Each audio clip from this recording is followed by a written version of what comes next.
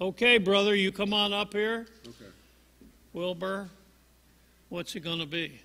What are we going to do? We're going to talk about heaven. I mean, paradise. Which one is it now? Well, it's the one that the Jehovah Witnesses have sort of made up, but they haven't done a very good job. Amen, amen. They haven't done a good job. Yeah. God bless you. Bless you while you're bringing that to us. Okay, we have a handout there of what I'm going to speak to. No, we don't have a handout. Huh? What is it? We don't have a handout. We have a take in. Take in, okay. All right, we have take in, and I think there's enough for everybody out there is on. And while she's passing them out, I'll just say a few words for those on the video and different things there. My name is Wilbur Lingle. I'm with Love to Share Ministries, which I created myself. And if you are interested in witnessing to Jehovah's Witnesses, you can go to my website, lovetoshareministries.com, and there's a lot of material there, Jehovah's Witnesses, Mormons, and Muslims, and you'll find. And all this material that I'm going to be using today, if you go onto my website, and you go there under the Jehovah's Witnesses, and then go under the notes that I use when I have a seminar on the Jehovah's Witnesses, all this material will be there about the new earth. So I trust you will look on that. And then I'll do my advertising, Approaching Jehovah's Witnesses in Love. This book is in its 4th edition, and it'll really help you if you want to witness to Jehovah's Witnesses and give you a lot of information. Then here's 20 important questions, Jehovah's Witnesses. If you have this around when Jehovah's Witnesses come, you can give it to them and say, I have this booklet, would you read it and tell me whether it's true or false? They'll say, is it written by what's called apostate? I was never a Jehovah's Witness, so I'm not an apostate on the work. And then this is a book, What the Watchtower Society Doesn't Want You to Know. This is the inner workings of the Watchtower Society and tells you about them. And there's a lot of Jehovah's Witnesses on the fringe, and this has been used. We've got out, we've had them saved, and things. I just had a man in Australia read it, a lady in Oregon, and different ones have read this, and it's a good book. And actually, when Jehovah's Witnesses come, you can study with them. Say, I got this book, can we study it together? Well, I'm not an apostate, so you can get them to study with it. And then I have my book, Approaching Mormons in Love, How to Witness Effectively Without Arguing.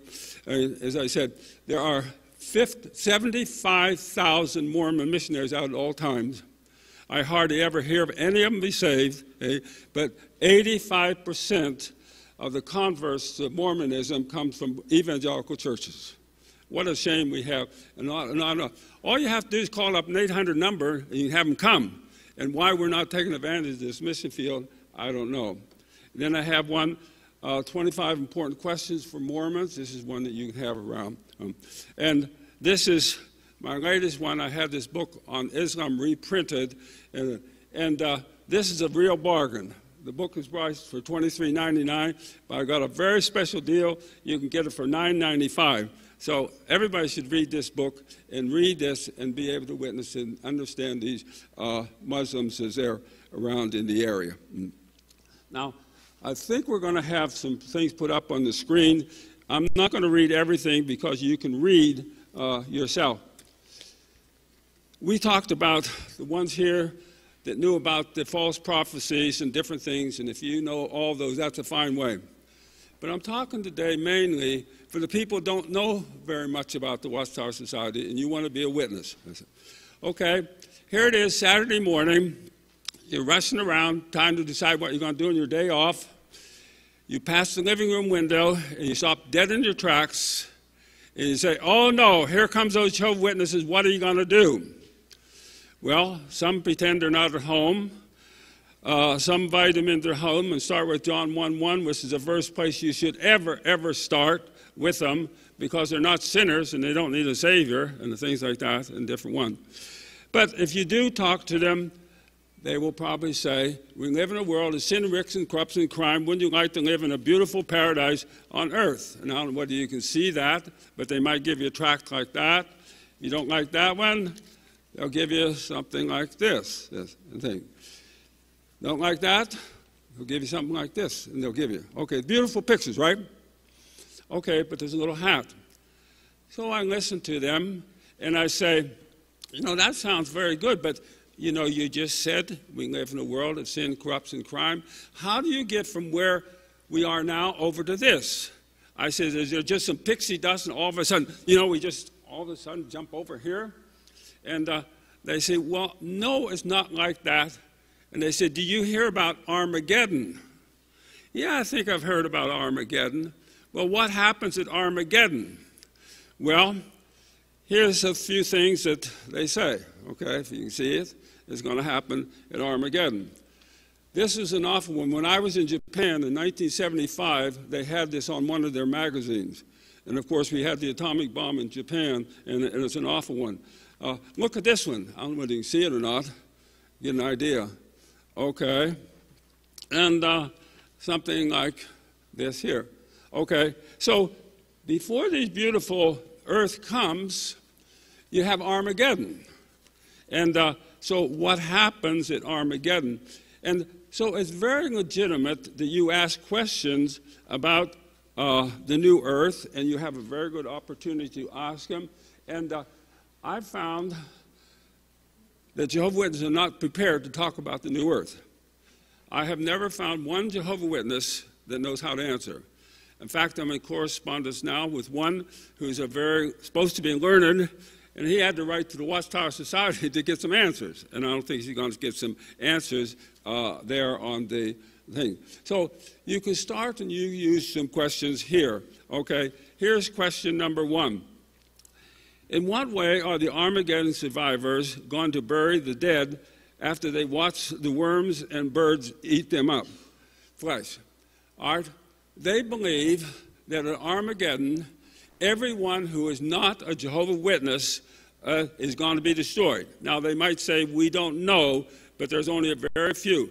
So there means that there's going to be 7 million dead people around. All right?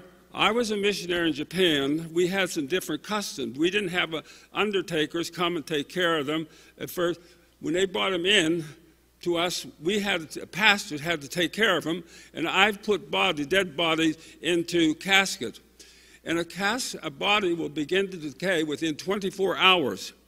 And we had 3 of them, and we had to keep them for 3 days. So you have to learn how to put dry ice certain places in a dead body, and you have to change it every day. And I don't advise you to do it because it's not the thing. So therefore,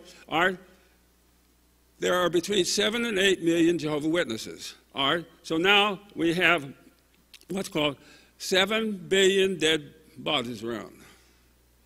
That's everything. So what do you do? Okay? Then you have to, they have to bury them. Now, their books say they have to spend 7 prophetic months burying bodies. Now, I don't know about you, but I don't like skeletons. So you just ask them the questions. I say to them, well, you know, 7 billion dead bodies, that's a lot to bury if you build a 6-foot grave for each one. So I said, do you bury them each one by themselves? Or I say, do you get a common grave and start and drag them all over here to this one grave and put them in? How do you bury them? Well, they don't know, but I'm making them think, okay? They think. And it's not going to be a very nice thing what they do. So they have to bury the dead bodies is what they do, all right? In Japan, we used to wear masks when the people had colds and different things like that. Okay. If you do some thinking, if a dead body begins to putrefy within 24 hours and you got 7 billion bodies around, there's going to be a lot of bad air, right? So you say, you know, I think you would need some masks. Are you buying up any masks? Well, of course not, right? They're not buying a mask. So I'm just trying them to get them to think. All right, now you've seen these pictures, and what they say, every vintage of this old society is going to be gotten rid of. Some of you people know what New York is like, right? All right, if all the buildings, all the houses, all the factories, row houses, everything, all those were destroyed, how would you get rid of the debris? Huh? I mean, that's a tremendous thing. And you don't put it up in heaps. All this debris has to be buried down under earth so that you can't see it, because the whole world has to be used after that. So you ask him what happens to the debris whenever Armageddon comes. And that's a tremendous picture and things like that. And by the way, you can use these pictures here. You don't see any buildings in there. You don't see any buildings at all, so they're all taken away. And by the way, I've used this material, and it works on it. All right, most people do not do manual work. So if you're going to do manual work and start getting rid of this debris, you're going to have some sore hands. So I say to them, I say, are you buying up work gloves? I mean, you're not going to be able to find, everything's going to be destroyed. You should start buying work gloves pretty fast is what they need to do, make them think, well, they're not buying work gloves. Well, I mean, I do a lot of work, but if I do something, I'm going to get a blister pretty fast. So you're going to have a lot of problem with the do. I thought about this new earth and the next one, and I said, how are you going to get rid of this debris? And the only way I could think of was by wheelbarrow and shovel. And do you know what? I found a Watchtower magazine with a wheelbarrow and shovel, okay? So they have a wheelbarrow and shovel is what they do. So I say, are you buying up wheelbarrows and shovels? I mean, I think if they really believed, they would have warehouses filled with wheelbarrows and shovels, wouldn't they? They think that's logical, but I'm trying to get them to think. Okay, so think of all this rubbish. How are you going to solve the problem? I don't know whether you know, when those trade buildings went down, it took them 1 year here to haul all of the debris away. In trouble.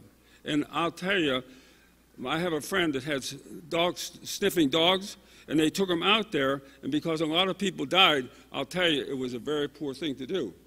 And because they had all these people who died. So ask them, how are you going to solve this problem? Now, if they say Jehovah's going to help us, no. Jehovah never got rid of rubble. I just read Nehemiah. When Nehemiah went around the wall, remember he had to stop because of rubble? And all the people had to clean it up. So that's not a very good excuse. So you say, how are you going to, and let them think. Don't go fast. Let them think and make them solve these different things. All right. Now, if you've ever gone down the highway and you've seen them working on a super highway for 5 miles, and you see they're digging up the cement. Have you ever seen those piles of cement along the side? Yeah, okay, on the thing.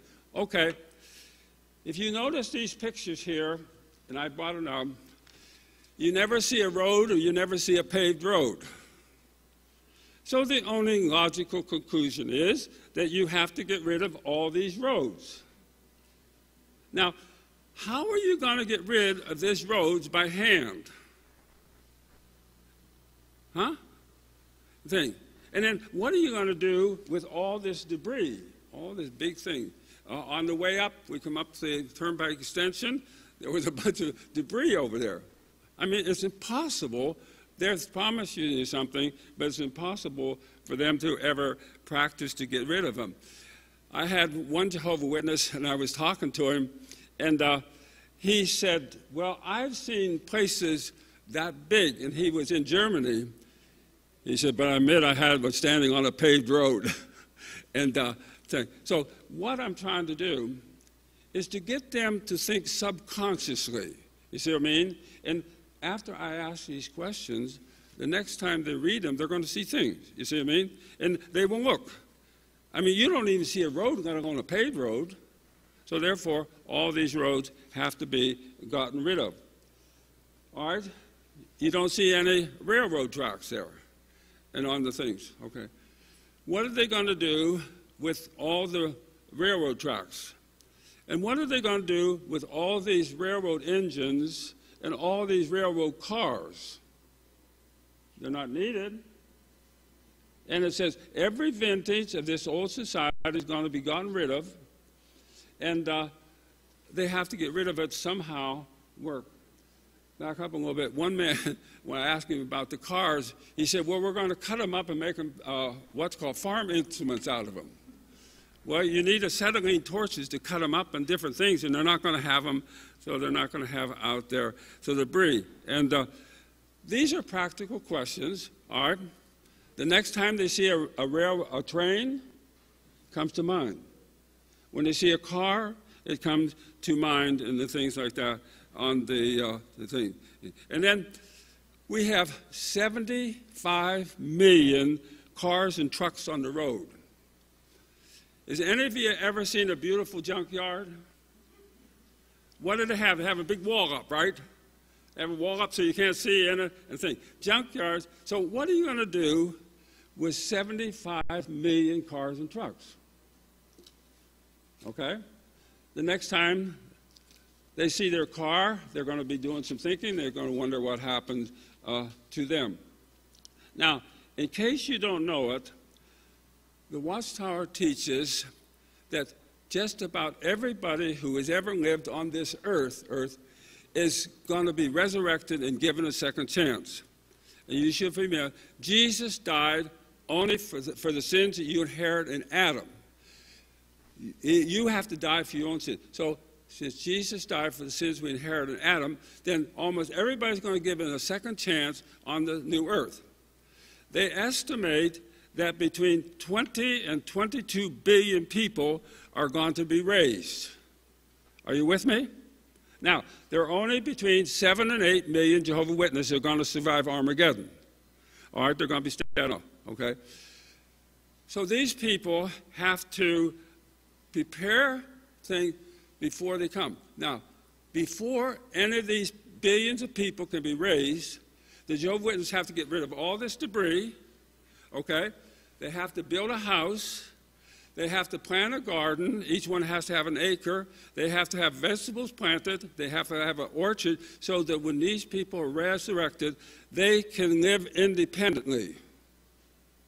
Now, and you see houses, and you see Western houses, okay, but where are you going to get the lumber from? I don't know whether you realize we don't have lumber anymore on the East Coast. We have to some, and there's no roads. So where's the lumber going to come from, and how are you going to make up for all these things? Their own books say it might take 100 years to clean up the debris before they can start building. Now that doesn't sound very nice to me. I mean, I've torn a few houses down, and I'll tell you, it's not fun. And the thing, and all this type of work and thing they're going to do. So they have all these billions of people that are going to run, and don't go too fast. Let them have time to think about what you are talking to when you have them there. And everybody's going to be farmers. Well, are there any farmers here? Okay. Farming isn't interesting. I mean, it isn't easy. I remember when I was a kid, my grandparents had a farm, and they used to plant wheat in the fall. And I said, that's the stupidest thing you do. Why don't you wait till the spring? Why are you planting in the fall? You know what I mean? What do? I learned that snow is one of the best fertilizers you can possibly get. And in Japan, we have rice, and those people who live in the places where they have snow have better rice. And those people won't eat the other rice. No, there's a lot of art. And when do you farm? How do you farm? I mean, that's a lot of things to be. Okay. Everybody's going to be a farmer after they build all these houses there, everybody's going to be a farmer. Well, you don't have many farmers. I don't know what percent. It used to be maybe 5% is all. So who's going to teach all these people how to become farmers?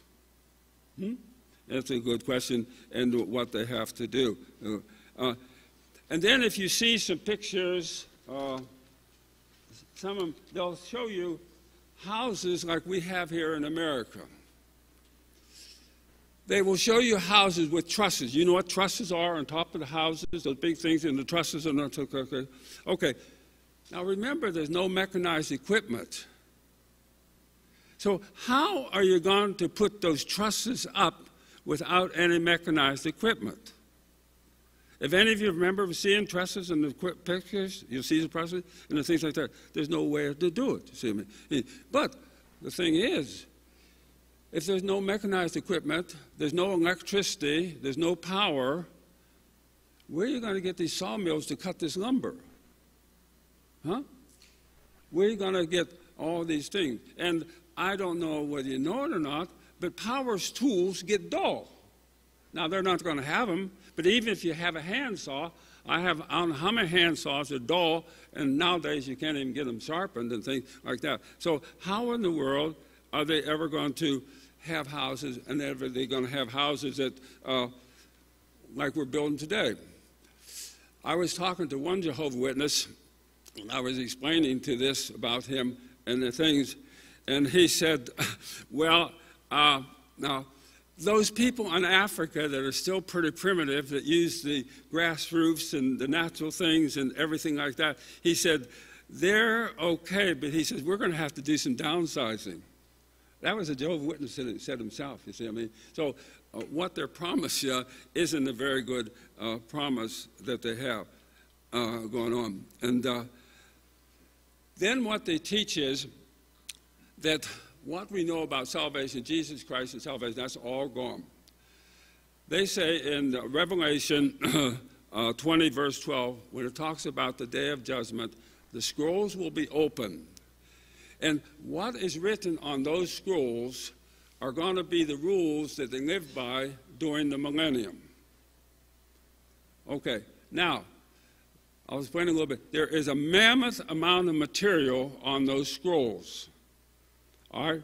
Now, I hate to do this in the afternoon, but do some thinking. Okay, there's a mammoth, hundreds and hundreds of pages apparently seem to be on these. I'll explain a little bit later. Okay. They have not been revealed. And remember, we said everything's going to be destroyed. There's no printing presses. Okay? And if you only have 7 and 8 million people around the world, they're not going to be much content. So how in the world, and you can ask them, how in the world are the Jehovah's Witnesses going to learn what is on these scrolls? It's fascinating to me. And so this is a very good thing. Now, this is very important because besides getting rid of the dead bodies, besides getting rid of the debris, okay, besides building the houses, besides being farmers for themselves and things like that, all of these resurrected people have to be taught what is on these scrolls. Now, you ready for this? It takes between 100 and 500 years to teach what's on these scrolls. Now, if you're thinking, how did the Jehovah's Witnesses learn all this material before? You see, it took a lot of time that they have to do, and so they have to be taught this thing. All right, now, if any of you have had any contact with Jehovah's Witnesses, they'll say, during the millennium, there's no death. That is false. Because what happens is when the people are resurrected, they are resurrected in the same condition that they died. Okay? And we all know we're sinners when we die. Okay? Okay. Also, the physical condition that the Jehovah's Witnesses go on to New Earth, that is the condition that they're in. They don't become what's called perfect overnight. It is a gradual process. And this is the same thing. These people that are resurrected become gradual process. Now, we're not going to have a perfect condition, are we? Okay. Now, these people are given between 100 and 500 years to respond. If they do not respond, then they are annihilated. Isn't annihilation death? Huh? If they're not. Okay. And what do you have again? Dead bodies. I sort of joking, and I said, you know, I've got my house built, and I've got my yard put out, and things like that, and here comes a person walking across my yard, and God decides to zap them because they're not things, so they go dead.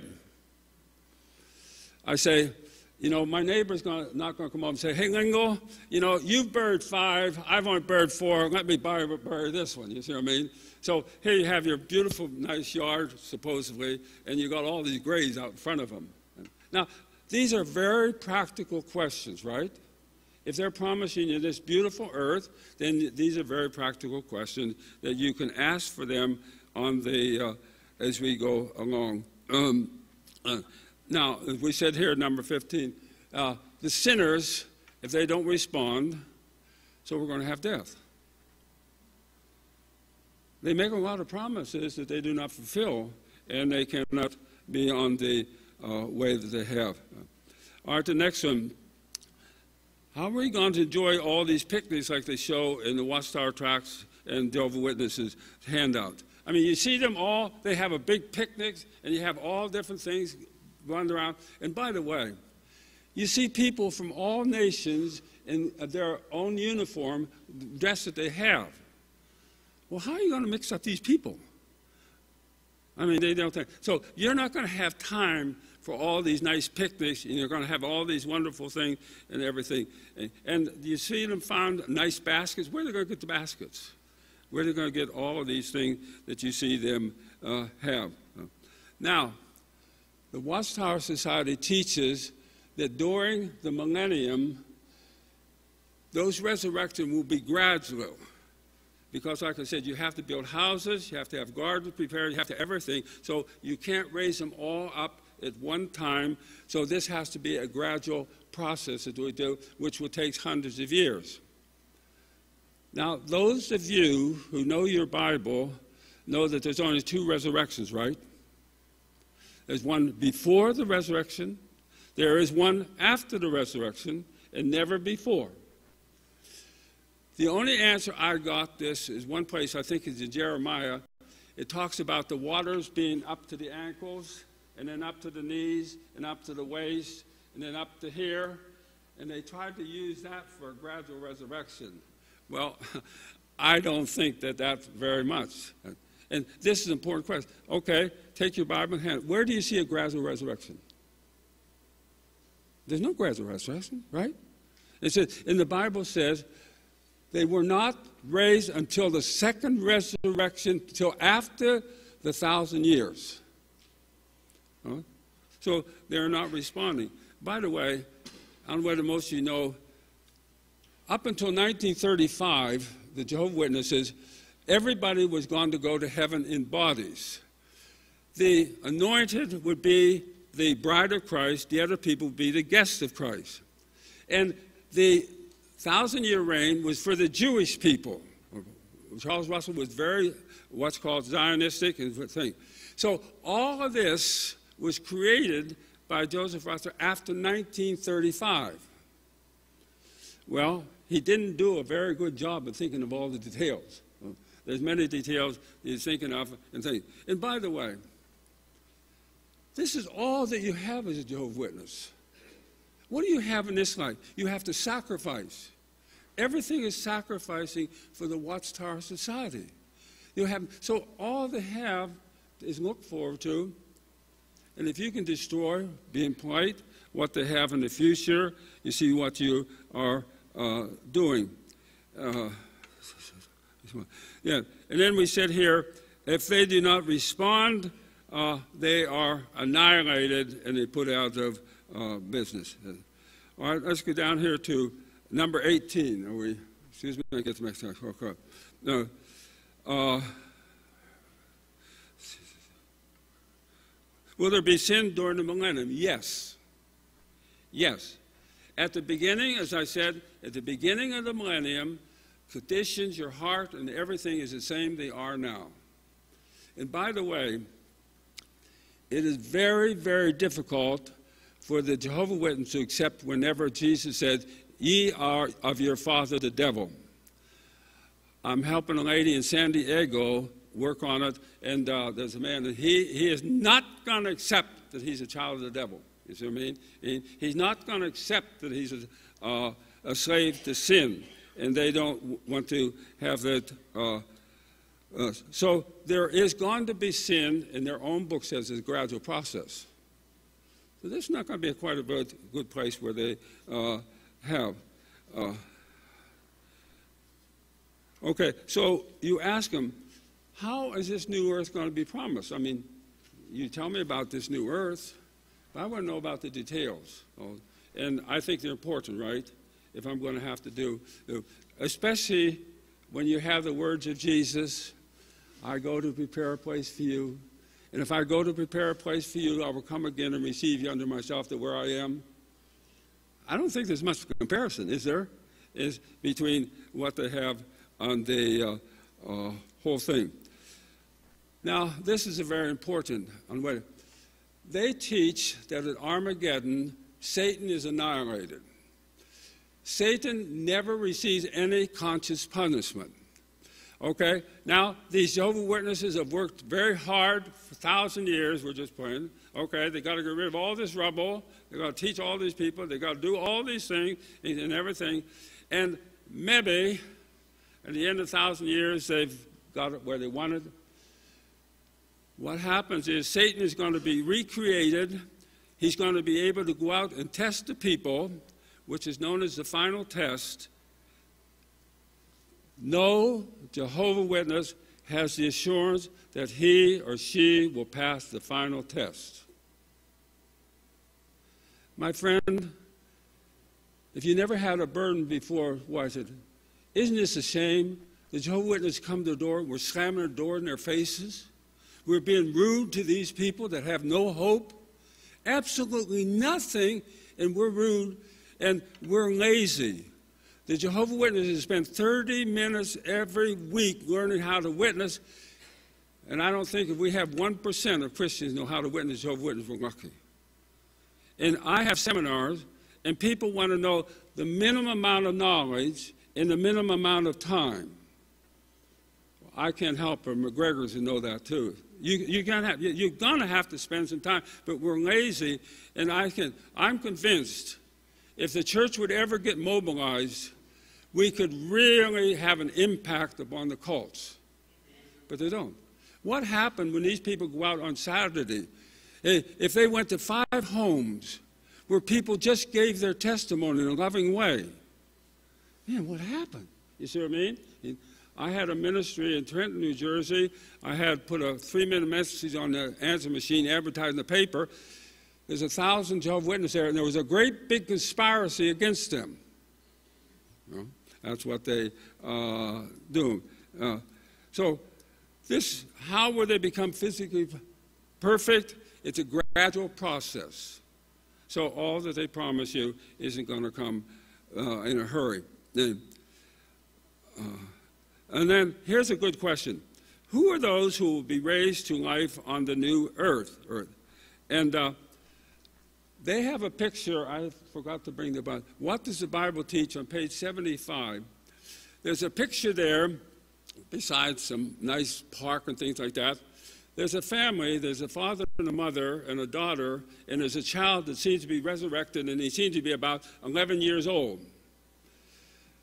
And then in the back of the background, there's an older man, and I don't know what to say older is and there's like a father who is being resurrected, which would be old.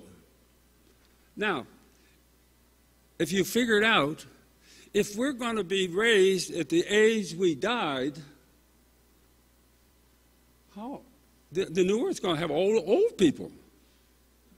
It's not going to be all these beautiful young people in the thing, because there's a few children that died, but they're not going to be, that's going to be the lesser thing. And so they're going to have it and on the new earth. So who's going to be raised? And if you follow the picture, and you take that picture and you use it to a Jehovah's Witness and say, point it out to them, it's pretty effective what they do on the, what they have to do. And then they say that you can live as families. Now, just think. You people have children. If you have children, they're scattered all over the place, right? They're scattered all over the place in different places. Years ago, we lived in small towns and everything like that. So they lived all over the place. They're all the different things. Okay, remember, there's no roads. There's no trains. There's no airplanes. There's no transportation. Everything you have to do will walk. So how can families live together? And by the way, do you live for the girls, do they live with their husband's family or with their family? Now, what I'm saying, I use this with Jehovah's Witnesses, and they have these things, and ask them questions about how they're going to live. These are all practical purposes that you can ask them what they're going to do. And then ask them again, do you know anything about working on a farm? Well, you're going to have a little bit of a problem with the farmers and the things like that. Maybe mummies don't get out, but we have victory gardens. Anybody remember victory gardens? During the Second World War, we used to have a little victory garden where people were, and we had a victory garden and the things like that. But are you getting the problem that they have here and on the thing? And so there it is on the thing. This is a question. You've seen it's rather complicated, right? These beautiful pictures that they're showing you, are not so beautiful and not so nice. It's very complicated thing. So I think if you were logical, the Watchtower Society should be putting a survival manual printing out. Wouldn't that be logical? I mean, just tell them. And I've used this. I said, why don't you put it in? Tell them how to build. Most people, building a house is not simple. I've done carpenter work. You've got to know what you're doing to do that. You see what I mean? Planting a garden is one thing, and like that. And by the way, these houses, if there is not going to be anything like that, because it's a pollution-free society, so there's not going to be any electricity, there's not going to be any gas. Now, if we took your gas and electricity out of your house, what kind of a house would you have? That would be pretty bad, wouldn't it? But that's the kind of house they're going to have. And like this and the thing. And ask them. And survival manual. Are you with me? Be practical to make these people think. I had one Jehovah's Witness I'll spend a lot of time with him, and asking these questions, and he bowed his head, and he said, you see, these pictures come after maybe 700 or 800 years. It takes the whole thunder out of them. You see what I mean? I don't know about you, but I'm a little tired. That's a lot of work. And if you come along and be to Jesus, I go to prepare a place for you, and if I come again, and I'll receive you unto myself, that where I am, there you may be also. Jesus says, there is not one word in the whole what's called Watchtower material that God's going to do it in a special way. I know you talk about Jehovah's Witnesses, they'll say, Jehovah's going to help us, but it doesn't say anything like that is on the thing. And so I trust that this be a help to you. And use these questions and go on. And like I said, I have a man that's well-trained. And I've never met a Jehovah's Witness that even begins to understand it. And by the way, one of the things you do, when the Jehovah's Witness comes, you say, that's all well and good, but I'm a very inquisitive person, which I am. And I say, I have a lot of questions, it would take time. Are you willing to come back? They say, yes. And I said, well, I want you to really understand, I'd have a lot of questions that take time. That's okay. I say, okay, how long can you come back? We can come back as long as you want us to. You see? And the thing is, like I said, you need time to build a relationship and to make them think. But these are simple things to use. And like I haven't had one single Jehovah's Witness be able to answer me.